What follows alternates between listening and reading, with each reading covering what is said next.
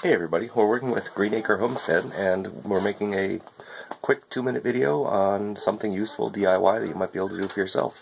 So let me share with you my first day back from vacation. House was down in the 40s when we got here because we ran out of oil while we were in Mexico. So I'm going to do a little quick video today of how to prime your oil system if you're adding diesel fuel. Diesel fuel, for all intents and purposes, is pretty much exactly the same as number 2 heating oil, but the big difference is you're paying fuel tax. So you're going to spend $3 a gallon instead of $1.75 or something. Inside, I put 20 gallons of diesel into the tank, which brought me up at least to the first line in the gauge. So I know I've got plenty in the tank to be able to prime this line. Every single oil burner has a bleed screw of some sort. On mine, it's this up here. The nut on the top is basically the valve, and this little port is where the oil comes out.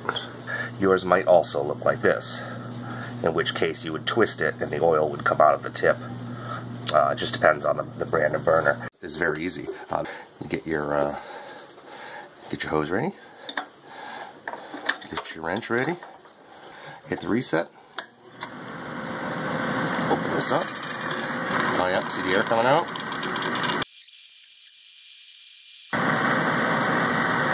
The stream's looking fairly good now. We might be getting close.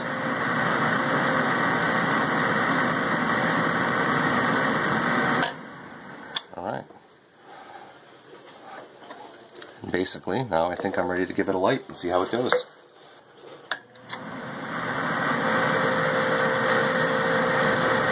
Now you're fire, folks.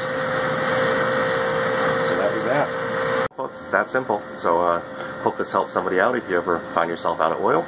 I might have to repeat the same procedure over here on my furnace now. That's over here beside me, and just to get that one to light off too. But that's it, folks. Thanks for watching.